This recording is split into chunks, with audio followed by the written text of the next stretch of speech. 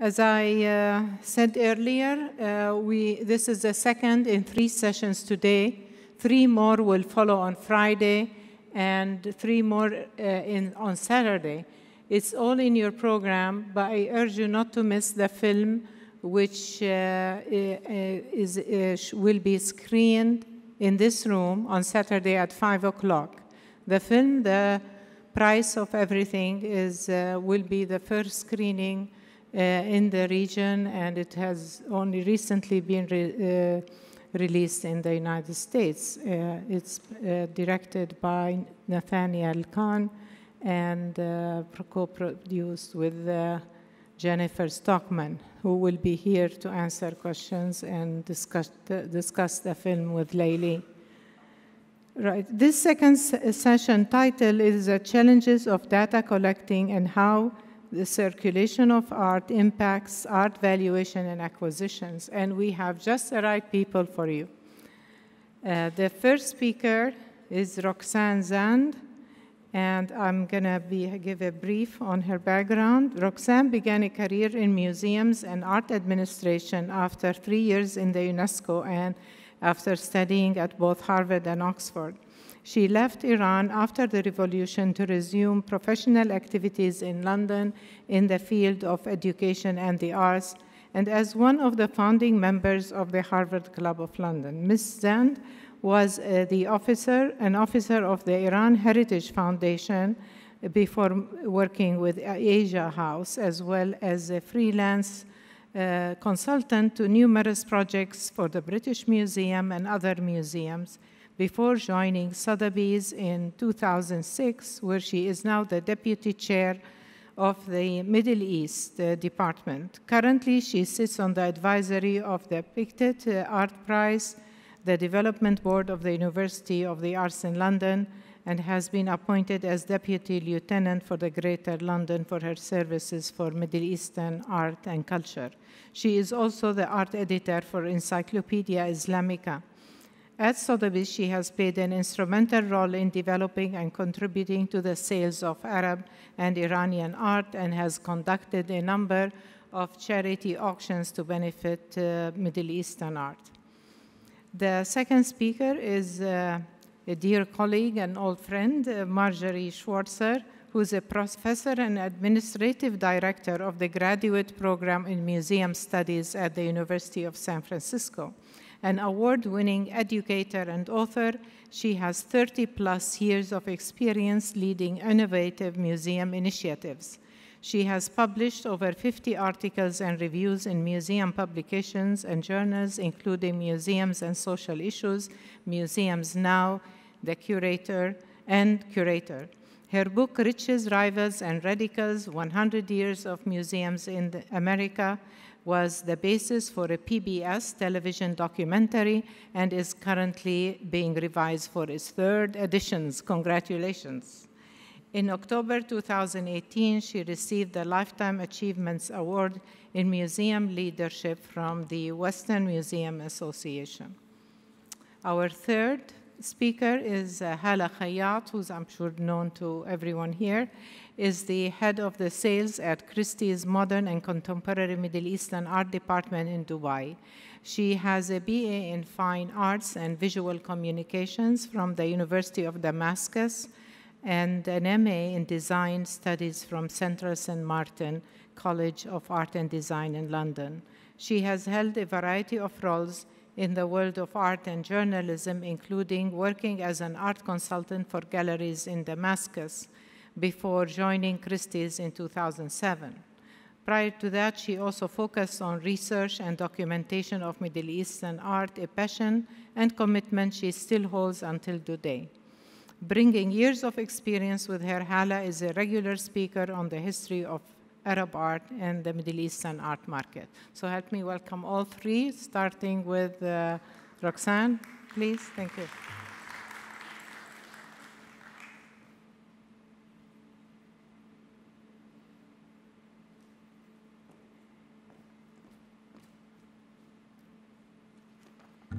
Thank you very much, Salwa. And first and foremost, thank you so much to the organizers of this wonderful fair, to Diala Naseba and her team, for the generous invitation to participate today. I feel very thrilled and privileged to be here. I'm just going to familiarize myself with, right, yes, okay.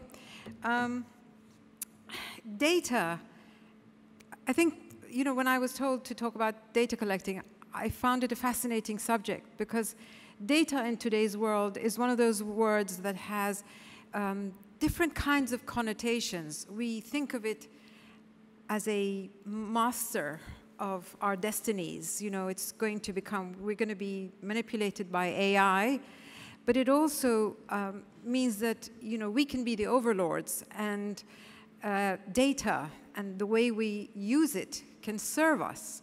So it's actually a fascinating topic to think about in terms of the art market, because in fact the art market is fairly unregulated, I'm being honest, and data can have all sorts of meanings and connotations. My esteemed colleague Hala is going to later talk about how data is used in a different way than the way I'm going to be talking about. And I hope that the two of these talks together will form an interesting picture for you. And of course, I myself am really looking forward to hearing the institutional side of it.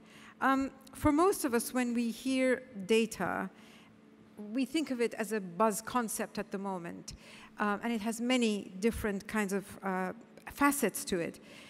5 words in a sense come to mind: accuracy, regulation, privacy, and manipulation. I mean, do raise hands if I've missed something, but I think those are the words that generally spring to mind. And of course, as we've just said, it can be both positive and negative. And before we wade into territory like Cambridge Analytica, how do we use this data? How do we harvest it?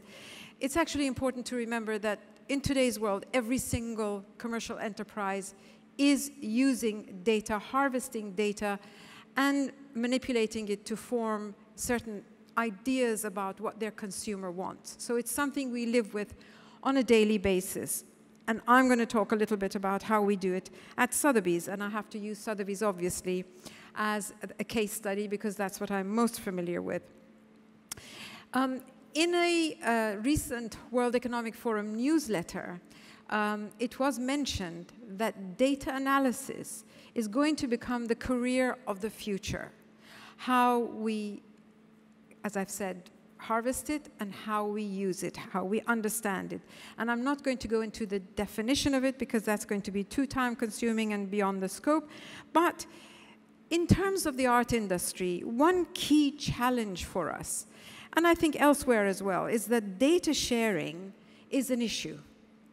No one has access to all the data all the time. So at any given time, we're only seeing a partial picture. And as you can imagine, we always say, for example, within any business, any database is only as good as the people who manage it or put it together. So if you can imagine, there is really a lot to be desired in terms of the kind of full picture that we expect from data.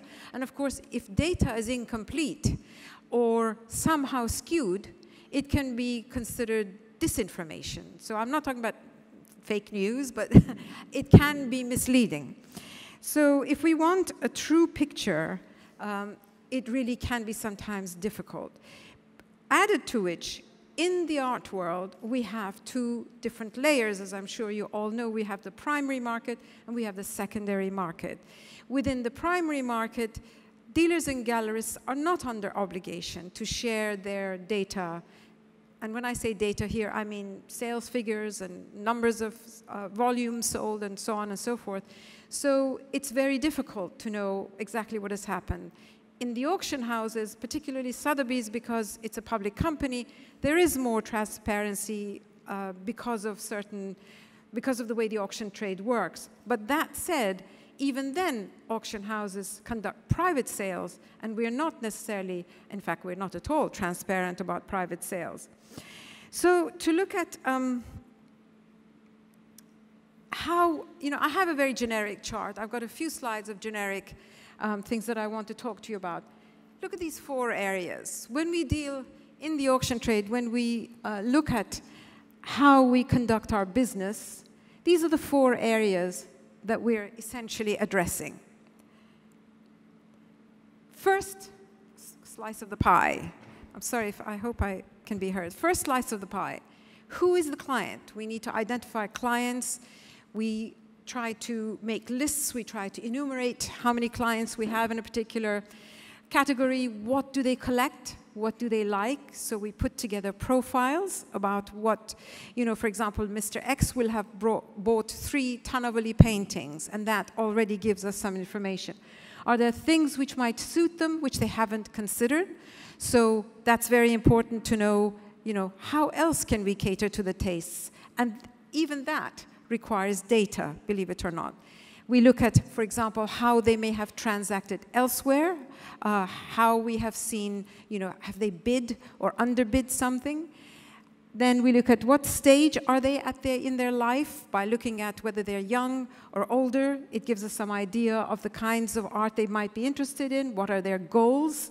How do we enable our clients to achieve their goals? And again, although you may not think it, and certainly in the olden days this was more of an art than a science, it is becoming more and more scientific because we base all of this information on data that we collect through various channels.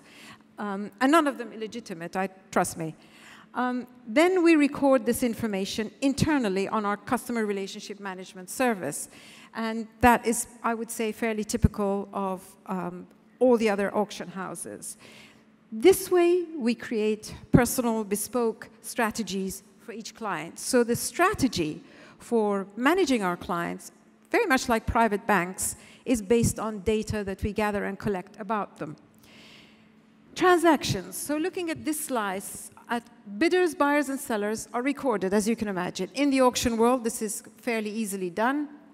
We have, as I'm sure if anybody's been to an auction, you will see somebody standing who is recording, as well as our computerized way of recording. The auctioneer keeps a book, and we have, of course, these days an online bidding mechanism as well, which means that all of these ways of transacting can be tracked, and we then look at, for example, are German clients buying more old masters or less contemporary? And in this case, in our case, of course, we look at to see, I don't know, whether more international buyers are taking an interest in the Middle East market.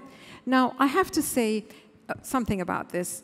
With bidding, a lot of the bidding, the underbidding, the direct underbidding and that direct sales figure is readily and easily recorded, but sometimes bids at the lower end are missed. And that in itself is data that becomes incomplete. So if somebody has bid at the lower level or a low estimate and then something climbs up and is sold expensively, we have missed somebody who's shown an interest at a low level. A global mobile client base needs a global mobile way to transact. So we're seeing more and more activity from clients online. And I'm sure you're aware that there are increasing numbers of online sales that the auction houses are offering. In fact, we are doing certain things completely online. We can do valuations entirely online, remotely. So if good pictures are taken, sizes and dimensions and a condition are given to us, we can form valuations online. Now, you would think, pretty innocent, yes? We send a picture, evaluation is done. That's all data. So we're collecting that data. Again, as I'm saying, before you have thoughts in your head about, oh my goodness, is this right, wrong, what are the ethics of this? Every single commerce, pretty much, is doing that nowadays. Your data is recorded, and the word privacy may probably be removed from the English dictionary at some time soon. Market performance. So we measure and track Sotheby's performance to ensure accuracy of estimates and inform pricing decisions. We also have, I have to say, again, this may look pretty straightforward to you, but in fact it's not. In the sense that if we want to look at participation in a market, we're looking to see what are the figures, how many people, how many, let's say, Middle Eastern clients are buying contemporary art, or how many international buyers are buying Middle Eastern art. Think about it. establishing true country connection is a very complex and difficult matter. I myself was born in Iran, raised in the UK, British nationality, identify actually culturally sometimes with my American education. So, you know, if I'm a buyer, I might actually want to buy American art, or I might take an interest in Scottish colorists, but am I a Middle Eastern client just because I was born in Iran? So if you think about the global state that we all live in, identifying clients as being Middle Eastern clients or international clients in itself is quite a difficult and complicated way. And if we're looking at accurate data, so I'm coming back to the point of data, in terms of, you know, what are the levels of Middle Eastern clients transacting in certain markets, what are Middle East participations in Middle Eastern art as opposed to international buyers, that's still a very complicated calculation to make in the true sense of the word. So we also use a number of third-party data sources to track market activity.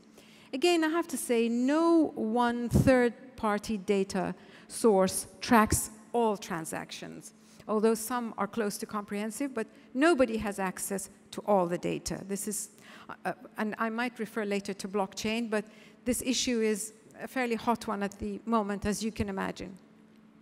We can also take into account other external data, for example, stock market performance. Now, I have to say, both big auction houses, and I'm sure the smaller ones as well, actively discourage their clients from thinking about art as a speculative asset class, about flipping artwork and so on. But truth be told, we do look at the stock market to see, you know, could there be an impending crash? Could there be an issue? Sometimes the art market can be connected to the stock market and sometimes not. But we combine all of this type of data, and we do have business intelligence offices within auction houses where all this type of data is looked at and sort of projected into a model for looking at future market movements and even thinking about price adjustments.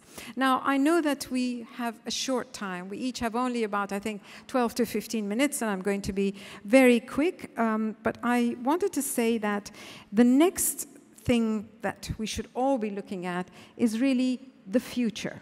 And the future is all about the digital world. This can be quite exciting, but remember that things like mobile apps, Apple TV, all of this, there is a generational issue involved. I mean, very few of our older clients are on mobile apps or Apple TV. We know how many visitors are, when you're going online, when you're using online sources for data collecting, we know exactly what the footprint is, how many visitors have been, what lots they're going for. We gauge the level of interest, so it all becomes much more we're able to marshal it in a much easier way. We also track social media interest and respond quickly to changes in trends. And clients can set reminders for auctions or certain lots, and we personalize communications depending on their interest levels. Lastly, as my parting word, just to say that we are in the middle, Sotheby's is in the middle of a multi-year investment in digital infrastructure.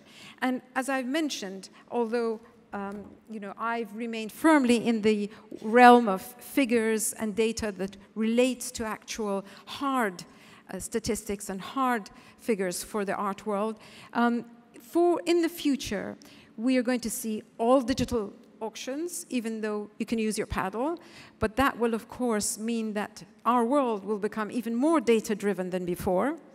We're expanding our customer management to better focus on client needs, which of course means, like Amazon or eBay, we'll be able to be more attuned, more immediately responsive to what the clients want through the intelligence that we know about their previous activities. We're incorporating more sources of third-party data. So as you can imagine, you know, with third-party data, I'm sure you all know, because the audience here is a well-informed one, you know, Art Tactic, ArtNet, these are all places that we get our information, Art News, Art News Magazine, online, Art Prized, Invaluable, Bluin. All of these sources can help us form sort of better and better pictures in terms of statistics. Sotheby's has also bought the May Moses Index. I don't know if you know about that. The indices, the May Moses indices are put together.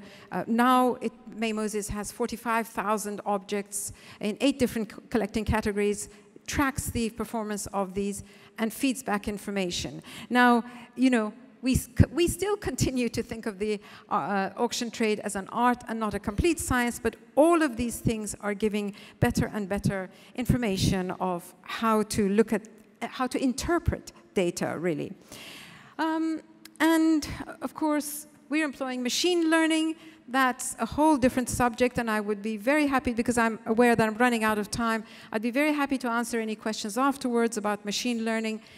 And we have announced that we're exploring the applications of blockchain. So all of that is going to be a very, very interesting future in terms of managing, gathering, applying, and interpreting data in the art market. And as I said, if you have further questions, please remember to address them afterwards at question time. Thank you very much.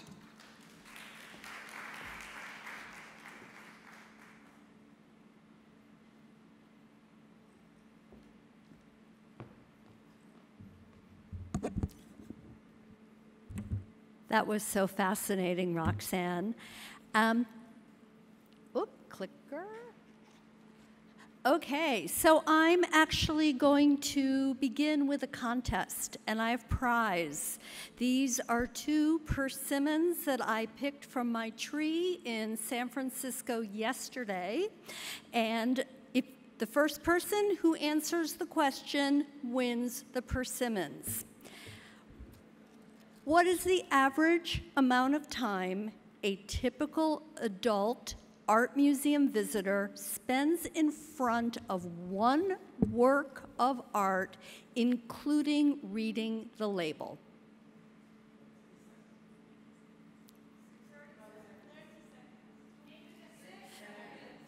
10. Who's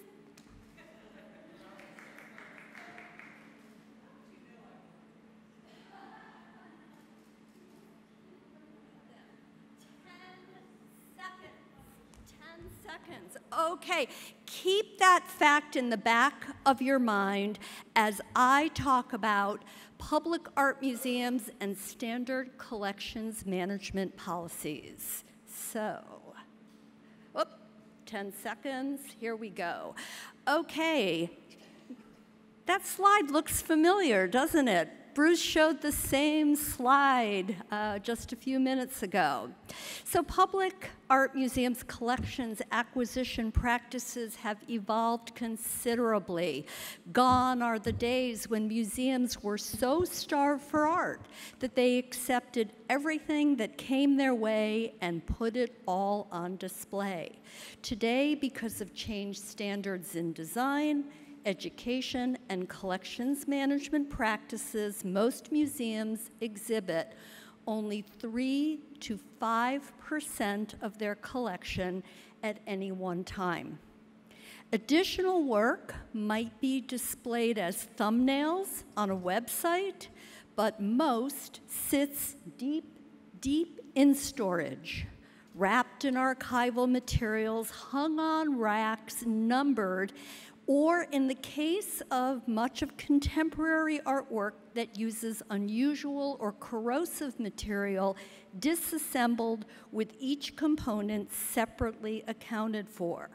The cost of storage, climate control, and conservation is growing, while space is more and more limited. Internal practices have changed because museums recognize that they need to be outward-looking public institutions that are not owners of treasures, but custodians of community, intellectual, and aesthetic assets. Museums have broad accountability, not just to our collections, but to our audiences, professional staff, and future generations of audience and professional staff. Thus, it shouldn't come as a surprise that museums take the process of adding objects to permanent collections very seriously.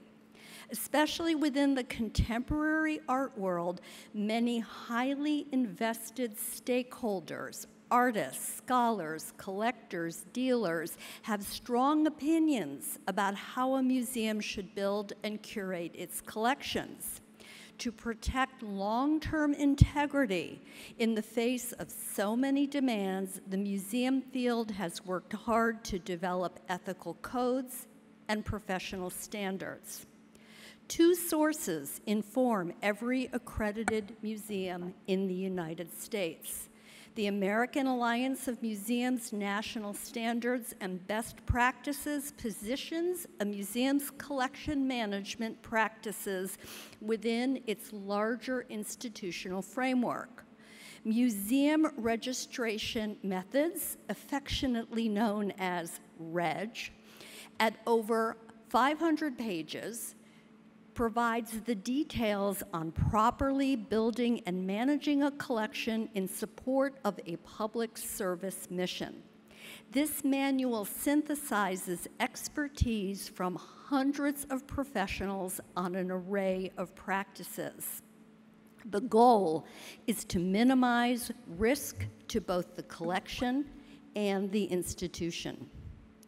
Both sources emphasize that a museum must adopt and follow a collections policy. Yes, it sounds bureaucratic, but for museums, a written policy, approved and periodically reviewed and amended at the very top level of the organization, guides the prudent development of the collection.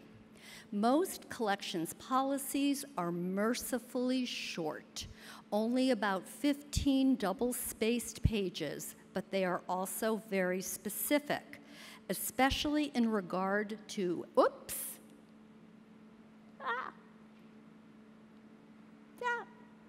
acquisitions, accessions, and what we in the museum world call de-accessions. That is, removing an object from a collection. Acquisitions. In the museum world, a professional curator drives acquisitions by using her professional judgment to research, identify, and propose, to quote the New York Metropolitan Museum of Art's collection policy, quote, exceptional works of art for acquisition to the collection that further the stated mission. To help identify and acquire available work, whether through purchase, commission, gift, promised gift, or loan from another public or private collection, it is also the curator's job to develop relationships with philanthropists, collectors, galleries, dealers, and artists. Policies that adhere to museum professional standards state in firm, legalistic language that a curator or other museum staff member cannot benefit privately from these relationships. To quote the Met again, an employee who learns of an art object available for purchase that is reasonably likely to be of interest to the museum is expected to place the interests of the museum ahead of his or her own. Policies, at least in writing, tightly control not only their employees' interactions with the marketplace, but also the amount of money a curator is allowed to spend or bid at any one time. That amount is shockingly low, less than some of the price tags of artwork on sale right here at this art fair. So what happens if a curator identifies a highly desirable work that is priced over the allowable amount that she judges worthy of acquisition? by the time she jumps through the necessary hoops for an exception to policy, the work will probably have sold privately. Even the most heavily endowed museums have tight acquisition budgets and lengthy approval processes, which is one reason why museums rely so heavily on gifts and loans from individuals rather than purchases. Most policies give the museum a reason to reject an artwork, even a well-intentioned or politically advantageous gift, for reasons like no space, prohibitive cost of care, lack of legal documentation, or lack of fit with the mission. Once a work is acquired in order,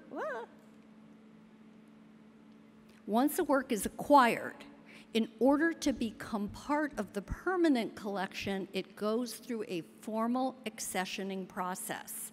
A committee, usually made up of the director, curatorial team, and selected trustees, vets it according to criteria in the policy. First, the curator explains how the work aligns with the museum's mission and how the work is useful for exhibitions, research, and education. As we will hear in many of this week's talks, documentation of provenance and authenticity is essential. Additional information to help future curators is also needed, including the artist's biography.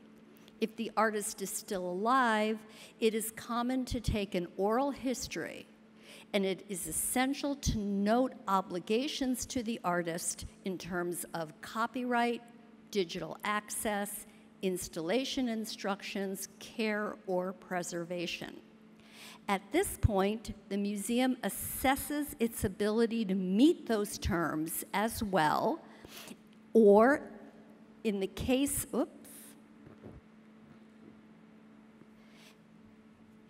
in the case of a gift, the stipulations a donor might make.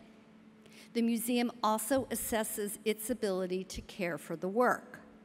Care of some contemporary art can be especially challenging as artists continue to experiment with corrosive and organic material, mixed media, technology, and concepts like participation, decay, and erosion. A donor's ego can be even more erosive. I know of more than one museum where a donor has gifted a painting and stipulated that it never be hung, not ever, and that it never be stored, not ever, next to a painting by the same artist donated by a rival collector. Once approved for accession, a registrar processes the object and assigns it a unique number. For the sake of consistency, collections policies actually spell out the exact numbering procedure. Speaking of numbers, and without going into the details of 13 single-spaced pages of financial accounting standards, boards, rules related to public museums' art collections, here's a fact that may surprise a few of you. Once a work is accessioned into a public museum, it is no longer a financial asset. It is no longer a commodity with value in the larger marketplace. So what happens when a museum decides to deaccession or get rid of an artwork? To quote the Getty, disposal of works from the collection through sale, exchange, or other means is solely for the advancement of the museum's mission. This process of recycling the proceeds from the sale of deaccession artwork back into the museum's collection ensures, as Bruce Altshuler said in the panel before this, that museums operate not as short-term holding places, but as public institutions beholden to a greater mission. In closing, the policies for acquiring, accessioning, and deaccessioning art may sound like they are counter to the spirit of the contemporary art marketplace. They are. In the words of the Whitney Museum of American Art's policy, the policy is there to protect the collection, the board, and the staff from personal, professional, and political pressures. And perhaps even more importantly, to ensure maintenance of internal communication, accountability, and continuity between current and future staff members. So this is all a good thing, I think, but a larger question looms. How can we justify the time-consuming processes and costs of building and maintaining art collections in the public realm when only 3 to 5% is on display at any one time, and when the average amount of time that a visitor spends in front of a work of art, and that includes reading the label, is only 10 seconds. Art critic Georgina Adam implores us to remember that there is more than meets the eye when we talk about the business of art collecting, and the controlled flow of contemporary art into museums.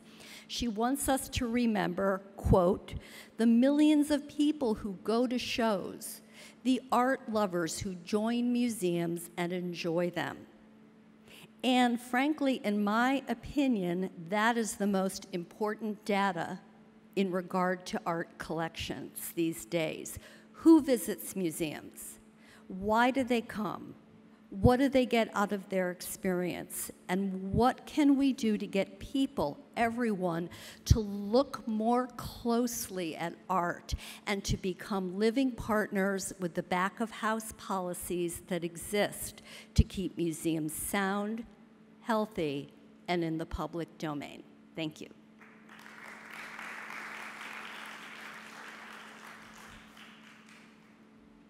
Thank you very much, Dr. Salwa and Dr. Nada, for organizing the amazing program of the talks.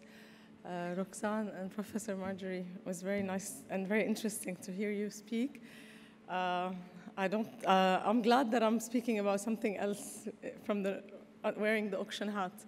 But just going back a little bit to what Roxane finished with, the blockchain, I heard a few weeks ago that Christie's was the first auction house to embrace this technology, and they actually teamed up with Artery, a blockchain company, for the very first time last night in New York for the very big Barney Epsworth American Modernism collection, where the very famous Hooper painting sold for $91 million. And it seems that this is the first auction that is now forever traceable on blockchain. I still don't know and don't understand at all this technology, but it's happening. So hopefully, the Arab and Iranian market will benefit from this maybe in our lifetime. So the title is very big, and I can't see it, so I don't know. I think I'll just do this because I don't have my computer. So basically, I'm going to just skip a little bit and start with the fact that as a Middle Eastern art specialist, when I receive a work of art, it's not at all the same experience when a Western art specialist receives a work of art. I mean, maybe not for contemporary pieces, but we're talking about the modernism. So as you can, I mean, as everybody probably in the room know, because to be here at 4, you're all the people in the know. Art moves and changes hands from the artist studio to the private museums, to the public museums, to private collections.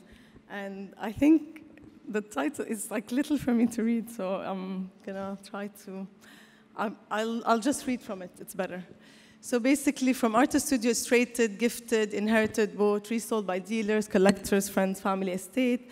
It's exhibited in galleries, art fairs. People take pictures along the way. People send things on WhatsApp. People send things on, Instagram. And it's everywhere. Everybody seems today to be knowledgeable about art. But then we really take this moving very seriously, and we try to track every little piece of information, because it comes back to us, it haunts us after years. So at Christie's, and without going very much into the technological details and the digital world, over the last 12 years, they've changed so many platforms, and every year I have a new training to access new programs.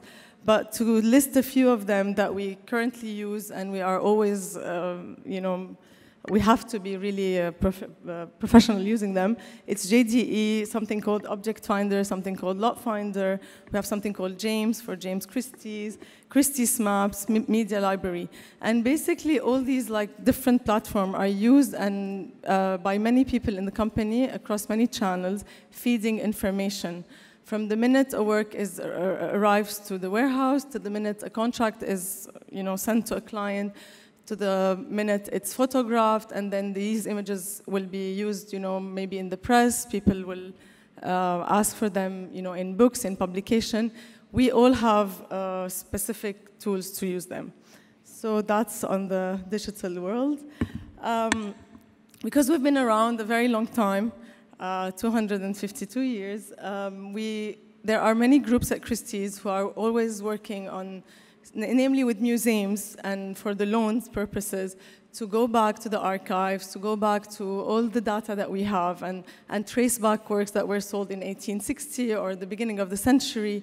And, like looking at Rembrandt that went, missing from one family because of a divorce, and then they track who from the kids took the work, and so on. And it's very fascinating to hear these very lengthy historical stories of amazing pieces coming back to the market. So someone told me when I joined Christie's that the buyers of yesterday are the sellers of today, and the buyers of today are the sellers of tomorrow. So we don't get rid of an artwork just the minute it sells. It's going to probably come back in the future, and we will be requested at some point in time to show the data that we have, the provenance, traceability. So I'm just going to skip about buyers and underbidders. So the museums I talked about, there's a whole team, and in the last 10 years, it's been fascinating. Almost every big museum in Europe, in the States, had some collaboration in a way or another with the Christie's and other important auction houses because, again, of the, the information that was needed. So our problematics is that, as you probably all have witnessed if you dealt with Middle Eastern modern art and Iranian modern art, is that it is poorly documented. But it's not starting from zero.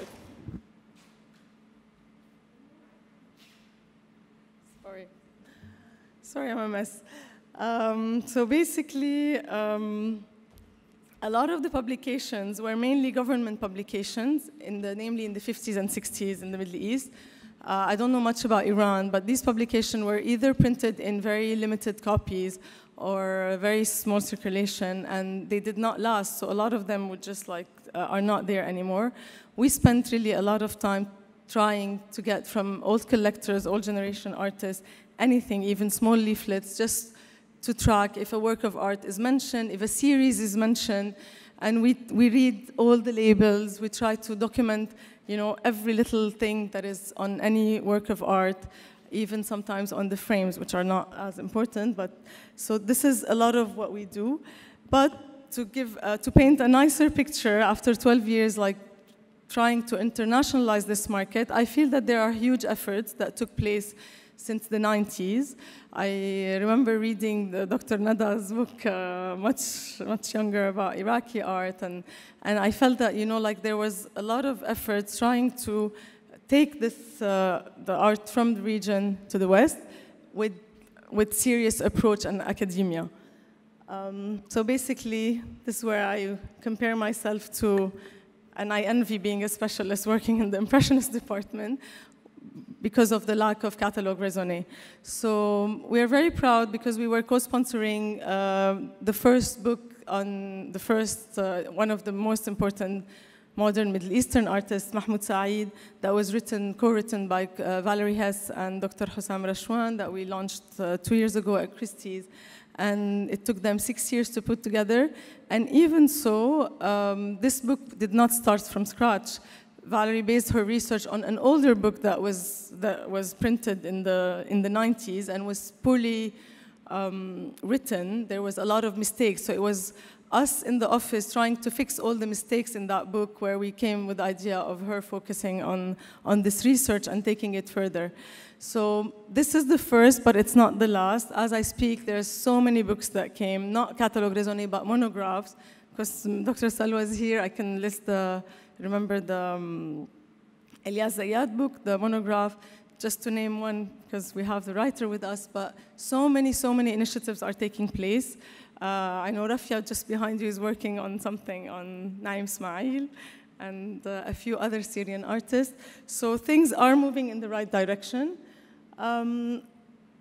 I feel also a bit proud to be part of this whole market, because yes, we are labeled to be like the people on the commercial side and monetary side, but we did sell at Christie's alone above 3,500 works of art since 12 years. I don't know the exact number that Sotheby's and Bonham's also sold, and like other smaller auction houses, local auction houses in Lebanon or in Morocco. But if we add all of this together, this is a big amount of data that is already cleared. Of course, there were a few negative stories here and there, but they don't amount to 1%. So a lot of the young students, and I deal a lot with younger generation students coming to Dubai and wanting to learn more about Middle Eastern art, they use our catalogs in English as resources, which to my, surprise, they shouldn't, because of the lack of publication. I've seen a few catalogs with one student in New York once with all these little post-it notes and trying to write his own story. So we are really helping many young people, advancing and encouraging people to become scholars. We have invested heavily, I personally, I push a lot to it, and we have a big library in our office in Dubai, which is open and accessible to anyone. I mean, of course, they just have to write to us and come in specific times. And now the office is going under a big refurbishment, so maybe starting from the beginning of next year. But we have books, we have bought, whole collections from artists, a lot of periodicals. We have photocopies sometimes when we can't access the real book. And this is the aim to continue. We love to offer a lot of valuation services, and I personally worked on many big valuations in the region, almost most of the museums in the region. And we do it for free for the sole purpose of course, we are happy to serve, and these are all important clients in the region, but also because the more we see, the more we learn, the more we can compare. Everybody in the Arab world, sadly, thinks that they own the masterpiece. And you have to see a lot of it, which is not documented, to tell them that your work is amazing, but it is not the masterpiece. What else? I mean, the world we're living in is amazing because we all have cameras at hand. We all have, we can tape, can interview. And I know that, I'm working now with an amazing junior specialist who's with us today, Middle East art, who's done on her own a whole documentation on Khaliji artists under her Fulbright. So Susie has developed a lot of interviews and taped all this older generation of GCC artists, and some of them sadly passed away, and she happens to be the only New Yorker who have a data of these artists. What else? And through the last 12 years as well, we have advised so many artist estates, children of artists, to work in the right direction and to establish themselves as estates.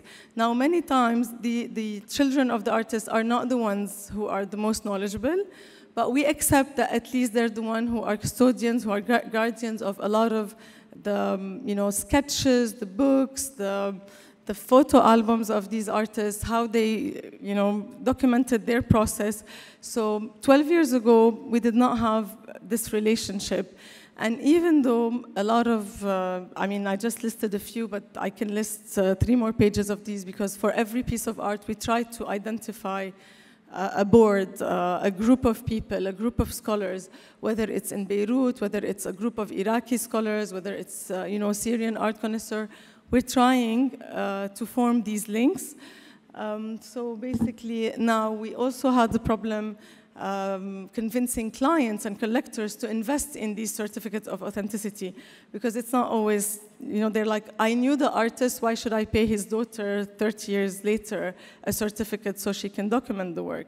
And Christie's should pay this certificate. And it's like lengthy conversation that are really draining sometimes, but I feel that, over these years, we have achieved something, and it is going in the right direction.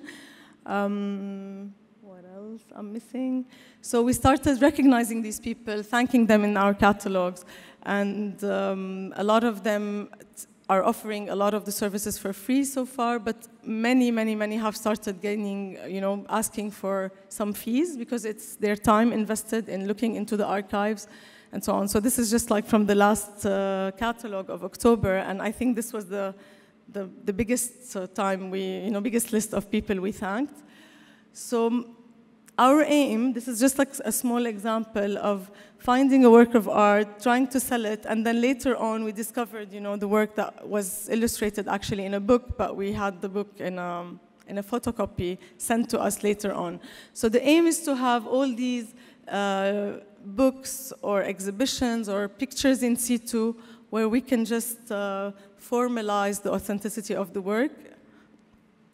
And I touched while speaking on the few problematics that fakes are found all around the world. With the recent political crisis, these stories are expected, obviously. But we are trying to limit this, and it's not all fake. This is the message I would like to mention. If there were a few issues, we'd rather withdraw the works, although it's causing a lot of follow-up and legal follow-up, but it's fine, it's healthy. These are things that are expected, and people should just speak to each other, not go on social media and just attack each other, which happened a few times, but then, when we reach to the people, we explain to them what we do, we tell them that it's just 2-3 people doing this job. They usually calm down and then respect us in the process. I thank NYU Abu Dhabi particularly, because I work with them a lot on providing, a lot of help. So thank you. If you have any questions, we're all here afterwards.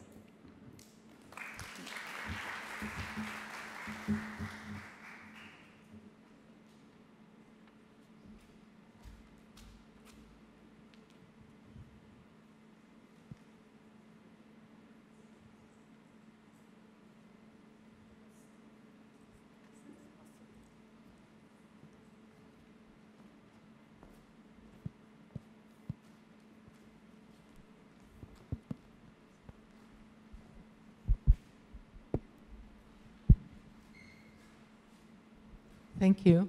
Thank you all. Very different, but all valuable, and a lot of information for us to think about. And thank you, Marjorie, for giving us the guidelines for museums. It's a very different look, but it's always important to know what are the professional guidelines and how museums acquire. And we're not familiar yet with museum collection policies in this region, but we hope that these public institutions will make such information available to us, at least in academia, so that our students and future professionals will be aware of this. So I thought that was an interesting aspect for us to look at and consider. And Roxane, thank you also for focusing on the data collecting. I know it must have been a challenge in the beginning, but I definitely knew you have all the answers. And Hala, you've done a great job of making focusing on this region particularly. Oh. It's me. Oh, okay. So thank you, Hala, for your insightful comments on the region. We all know how difficult it is to gather material, the bits and pieces from here and there, sort of. So thank you. We have 4 minutes left for this session, so I'm going to open it up for questions. Is Sophie there? Hello, my name is Sophie Kazan. I write and I'm a researcher for art. Can you hear me? We can't hear the question. Okay. Can you hear me now? Yeah. Okay. Fascinating to learn how each of your different organizations collects data and different styles of data. I wondered if there is a form of exchange or gathering of information which would mean that that you could all benefit from all your different data collection. The pooling of data, maybe? Well, in a very short sort of answer, and please, the other people will take it as well, data sharing is a real issue. We live in an age of data regulation, as you know, and there are strict controls about what can be shared, and especially where it relates to prices and hard data and that kind of thing. So data sharing will always be problematic, but please, others can answer as well. In the nonprofit sector, data is shared very readily, and some of the studies that I was talking about visitors and how visitors engage with art, that data is regularly published, but that's again because museums are public sector organizations. Yeah, I agree with what Roxane has said, but having said that, because a lot of the times, a lot of conversations are not happening very formally, we do end up, asking some questions for people, and I mean, I do take a lot of, I do ask the legal department every single time just to save myself, but I ask them that I need to ask this person because I saw on social media he's been to this artist, and I just need to know if they have the book or not, and so on. So I think if it's done in a good faith about something that will just make the life of everybody easier, then I think there's a little bit of full sharing. Yeah, I think one of the challenges we face in this region is that there isn't an independent institution for pooling data or that follows the data. So we understand that commercial entities are not forthcoming. Why they're not forthcoming, of course, or transparent about their data, that's obvious. But having another independent institution that could follow the trends and give the collectors and scholars and others, and some kind of data that they can work with. So that would be very helpful. I mean, this morning, Professor Stefano gave examples of his own research. We don't have enough art historians in the regions who are studying also the art market. That would be another very important source to contribute to the data collection that you mentioned. Possibly. Any other questions?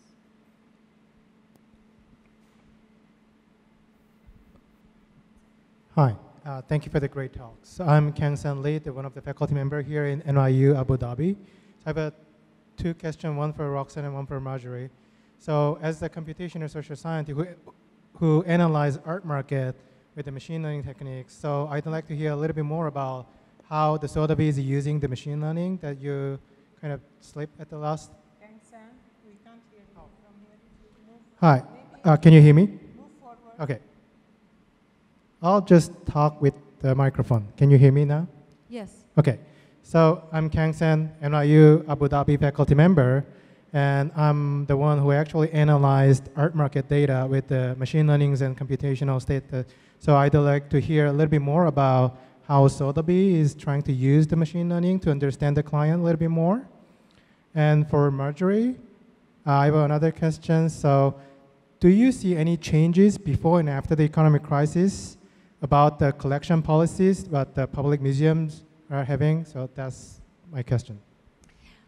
In response to your question about machine learning, obviously, for those who don't know, machine learning, and I'm going to read you the definition of machine learning, It's the science of getting computers to learn and act like humans do and improve their learning over time to autonomously function by feeding that data into information and being able to use it. I mean, this is obviously, machine learning is something new, it's a work in progress. To actually tell you the exact mechanism of how we do it is not within my possibilities.